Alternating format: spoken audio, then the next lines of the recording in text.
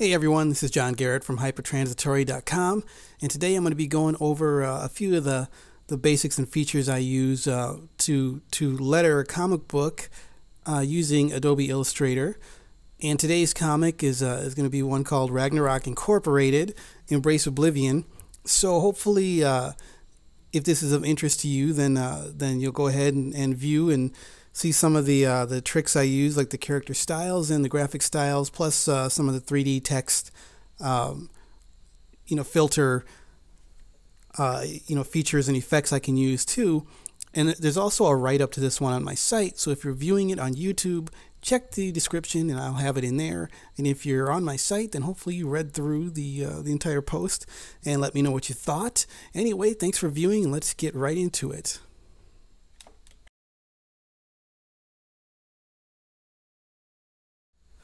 Alright guys, let's take a look at these character styles and graphic styles. As you can see, in this file I've got quite a few different types of fonts and balloons here. So this is my master style template for this particular comic project of the Ragnaroc.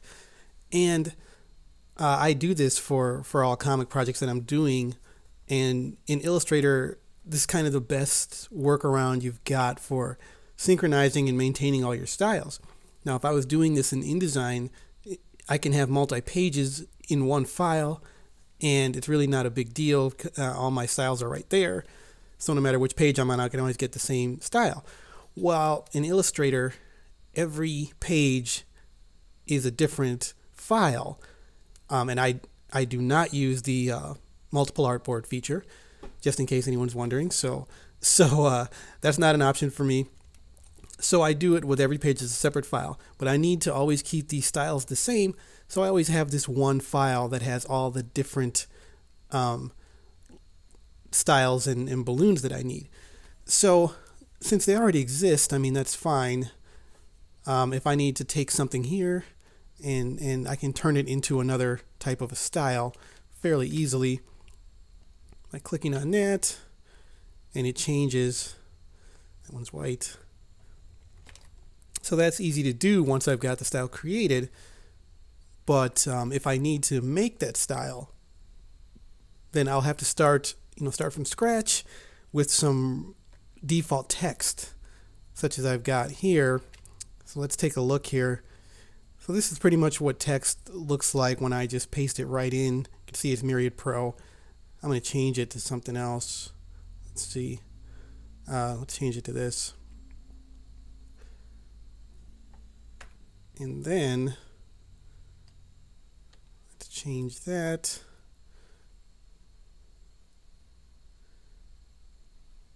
All right, what if I want to make this a style? So you can see it's kind of this plus sign is here on normal character style in my character styles palette. That means I've changed from the default or changed from whatever this standard is, but I'm going to make a new one. And when I click this new style button, whatever's selected is going to become the new style. As you can see, it's added character style 1. It hasn't selected it for me yet though. So I click on it and I can name it. I can go through all my formats and do everything that I want to do in here. If necessary, I can assign colors. I'll just leave it alone for now. So that's my new style. And let's just say I take this. Now you can see that it becomes that new style. And the same thing goes for these balloons. So here I've got, this is Labyrinth Dot Balloon. And what I'm going to do, I'm going to make another one.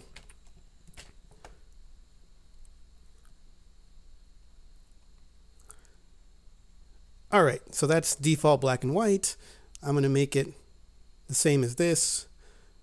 I can even go through and change it to any one of these styles that I need at the time. So you can see how much quicker that is than setting that up over and over again each time I need to make a box or a balloon. It could be very annoying. So that's why I keep this file here. I'll just save this. Now, the thing is, whenever I'm working in another file, I'm going to need to load these styles each time. which it does get a little tedious, but it's better than setting up each one of these over and over again. So I'm going to jump over here. Okay, so here's a page that, as you can see, is looking kind of bad right now. And that's because it has none of the styles applied to it. What I'll do is I'll get the script, and then I will just start pasting in wherever this stuff is supposed to go. You know, page 6, panel 1, I'll just start pasting it in. And this is how it comes in initially without any styling applied to it. So I want to get my styles so I can apply them. And the thing is, I'll need to load the styles from my template file, which you can see here. All right, so I got to get these in here. Now, luckily, I can go to my character styles. I'll start there. And I'll just say load character styles. And it's going to ask me, where are you going to get those styles from? And it's going to be my Ragnaroc style template. Here they all are. So that's very cool. Even the new style I created earlier is in there. And then when I go to my graphic styles, it's a little bit of a different procedure, but the the gist of it is the same. I'll go off the edge of my graphic style palette, open style library, and I'll go to get this Ragnaroc style template. Or if you don't have it in here already, just go to other library, go find it and load it up. So it's going to give me this separate palette, which is fine, but really I'd like them to be in here. Like if I start applying these all over this page, everything that I apply is going to be added over here in the graphic styles. But if I just want the whole, shebang in there, I'll just go select these and I'll literally say add to graphic styles. So we should be good to go. I added a separate one in there. Then I don't need that one anymore. I've got everything I need here. But I need to go through here and apply these. So what I'm going to do first, I'm going to go to my layers palette. And as you can see, I've got balloons on one layer. I've got text on one layer. Art is on one layer. So I think what I'm going to do first is do my balloons in the boxes. So I'm going to lock my text so I don't end up selecting that. That's what's great about working with these layers in Illustrator. So let's get that out of the way. And, I kind of know by now which style goes where. So I'm going to go ahead and apply those. Let's do that. Let's select all of these. And I'm going to change those to the czar style. You can see they rounded a little bit there. And then these other ones are going to get turned into the John inner monologue style. Let's click on that. All right, so those are shaping up. Down here, I've got some dialogue balloons. And of course, they're going to be turned into dialogue balloon. Added some extra points there. Let me undo that. As you can see, I kind of have some points going on there, which you couldn't do in Photoshop without a lot of extra hassle. All right, so I got my balloons looking fine. Now it's time to go and shape up this text. Let's get back here. So let's pick all the czar stuff. And let's kind of zoom up on that so you can see the change. Czar style. All right. Now I need to get John's inner monologue style. Zoom up on there. Lazarus inner monologue. All right, looking a lot better. Now we just got to get this stuff down here and change it to the regular dialogue balloon. All right. Looks a lot better really quickly. So without the character styles and the graphic styles, I would have to go to each one of these and set those up, or I could possibly use the eyedropper tool or cut and paste. But I think this is a lot more efficient. And so if you end up doing this, I would really advise you to use your graphic styles and your character styles the best that you can to take some of the burden off you.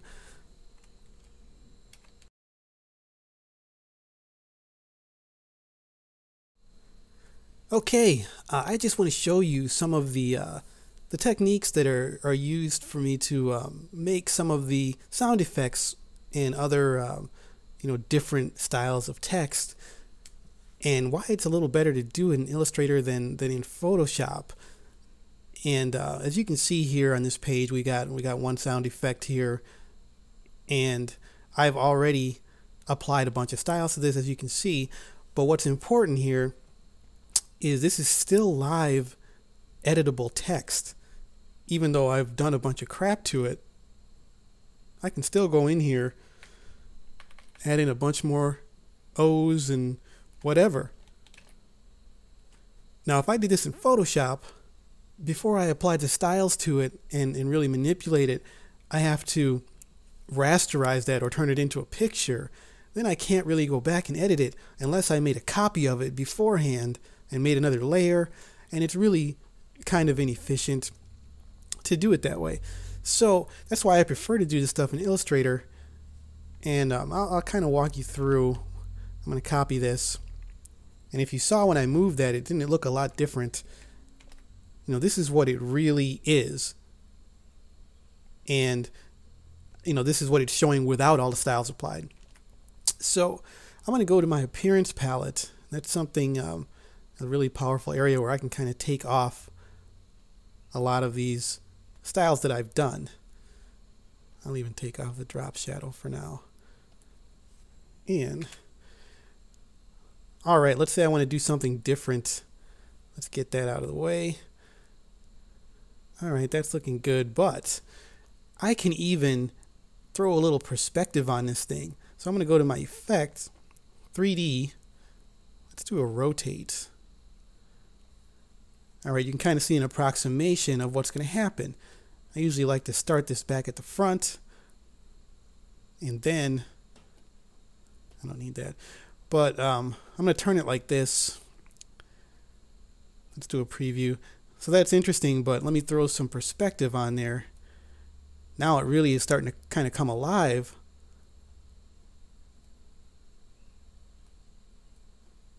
Let's monkey around with that. Yeah, not bad. All right, that's what I got. I can move it around. You can see as I'm moving it, this is what it really looks like, but I've got style applied to it. So I'm actually going to increase that. And yeah, maybe that yellow is fine. Yeah, let's try that. And then I'm going to go, I'll throw a drop shadow on it just so we can, I don't think I like that blur on it. Let's take it down a little bit. Actually, I'm going to make it more normal.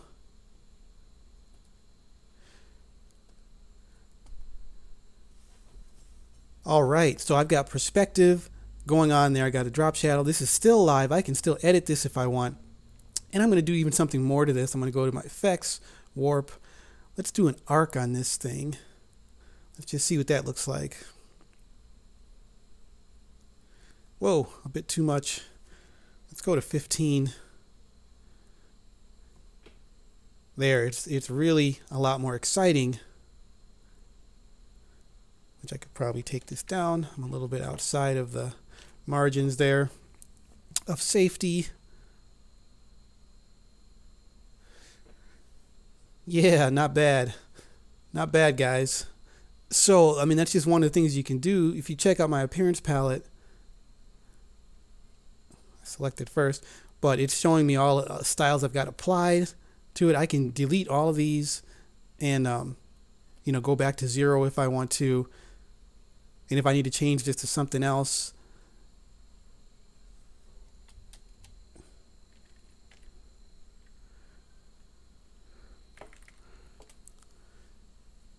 you know, I can do that fairly easily. You know, without having to resort to going back to an old copy that I made or something. That's why it's a lot better to do these in Illustrator, because you've got so many more options that make things more efficient for you. And even though I've kind of been one who's kind of been down on Illustrator's 3D capabilities before, I mean, it's not really meant to be a full-fledged 3D package, but for this sort of work, the 3D options that it has are really perfect. They're really all you need.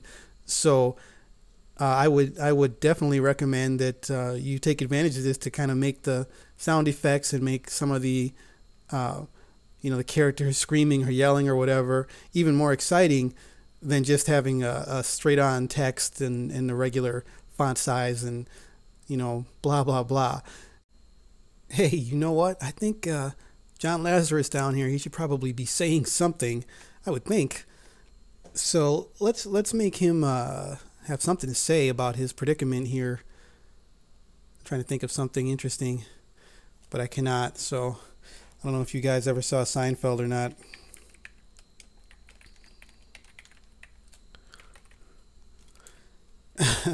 I don't know if you saw Seinfeld. It was the episode where I guess Woody Allen had come to town to make a movie, and so Kramer ended up becoming some kind of an extra with a line, and the line was, "These pretzels are making me thirsty." And George felt that he should have gotten the line, and the entire show he just kept on saying the line in different inflections and different different voices. But I guess you had to be there. Oh well. It was funny. I like that show. Anyway, so let's have Lazarus have something to say here.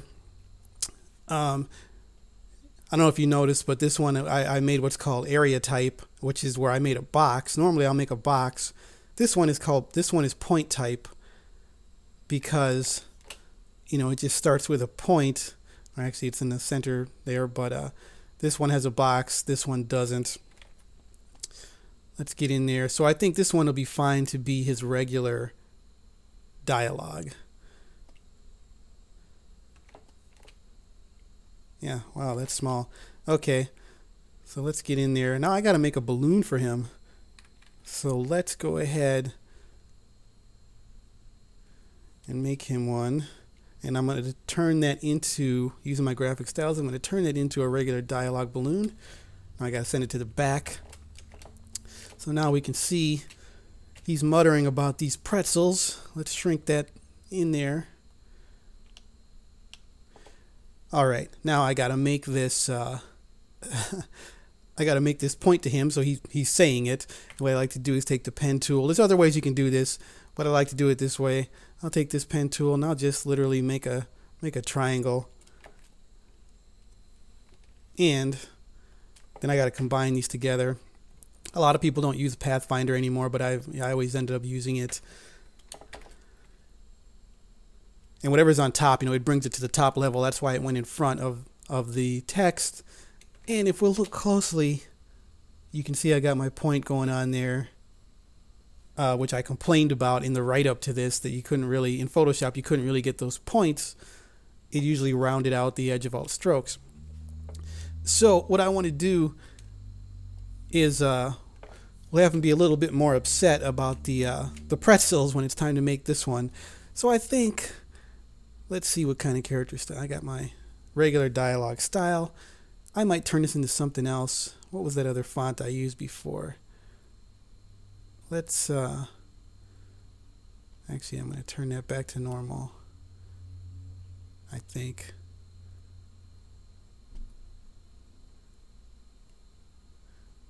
I'm going to get something else. Let's try this one.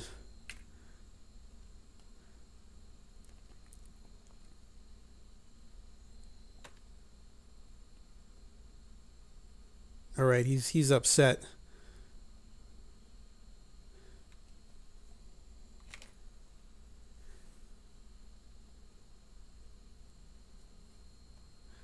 Let's put some English on this thing. And I think the thing to do here is preview it way too far away.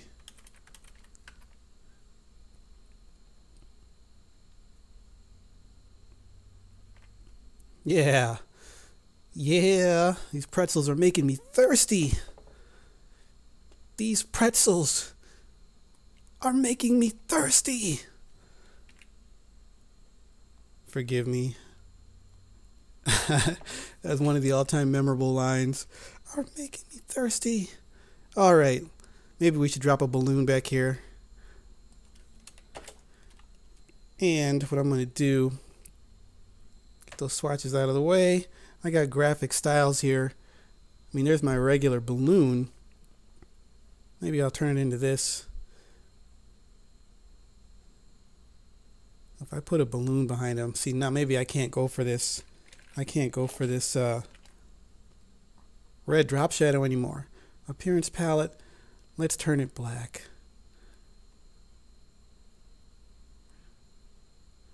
And let's get rid of the blur.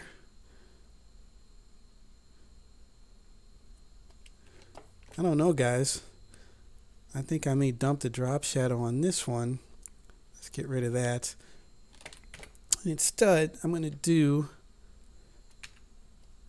a stroke on this.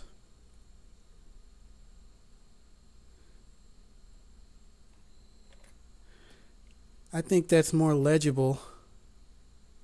So what I'm going to do, back to my appearance, I'm going to turn this back to regular. And I'm going to turn my font. Let's get this. That'll do good enough, I suppose.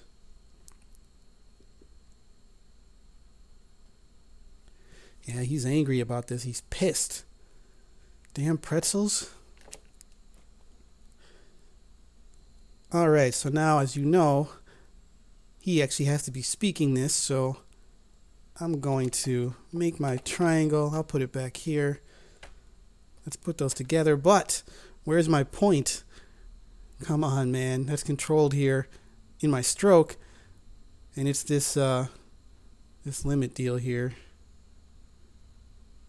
There we go. Really only took one bump up. Let's get that out of his face. Yeah. These pretzels are making me thirsty. John Lazarus. So you don't want to mess with him in that regard. So you can tell on the next page, someone's going to have to pay for this. But actually, now that I think about it, I covered up part of this guy in this panel. That's not going to work out. Let's see if I can flip this. Let's, let's do a reflect. No.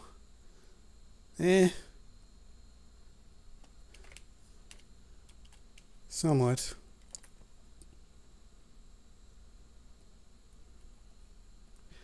See, this blue line here is, I can't really go too far outside of that, at least not with my text. Actually, I think that might work, because the text itself is not out there. I'm going to change this so... Yeah. Yeah. Now we're good to go. Pretzels are making me thirsty. Alright, that should do it for this one, guys. So, thanks for watching, and hopefully this helps out in your own comic endeavors. See you guys next time.